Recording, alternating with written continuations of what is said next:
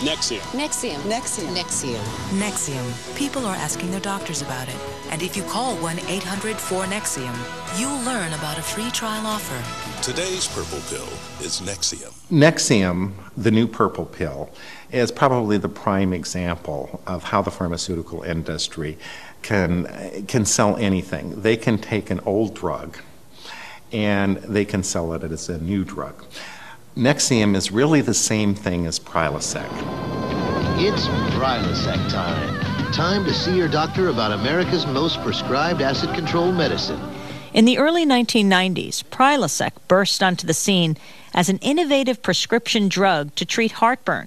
When Prilosec's maker faced the expiration of its patent, it knew it was about to lose its exclusive right to market the drug. Gene Carbona, a sales rep for Prilosec during this time, explains one way the company addressed this challenge. We were going to be losing $6 billion a year in revenue, and we knew that that was going to have a very strong effect on our company's bottom line, and our company had to answer to the shareholders and the other members. So what they did is they licensed in a drug that was very, very similar, being Nexium. Now the makers of Prilosec introduced their new purple pill, Nexium. There's only one specific difference. It's got one little S isomer, and other than that, it's the same exact drug. It inhibits about the same amount of acid. It's got about the same side effect profile. It's basically the same thing, and it's also purple. In the final 2 years of promotion, we were trained on how to cannibalize our existing market share over to Nexium, even while we still had responsibility for Prilosec. Across America, doctors who specialize in acid reflux disease have switched more patients to the purple pill, Nexium, than to any other prescription of its kind.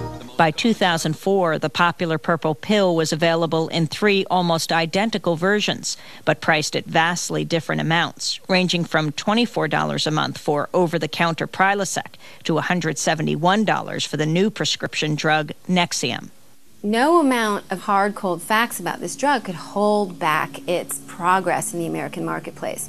And it's a good example of how broken and corrupt our marketplace really is, because it simply started advertising to the consumer, pushing this new drug to doctors, dropping samples. It became the most advertised drug product in the United States, and it's hugely successful. And the fact that there's both an over-the-counter version of Prilosec and a generic version available makes no difference, because our system has no way of shedding any light on this for the basic consumer.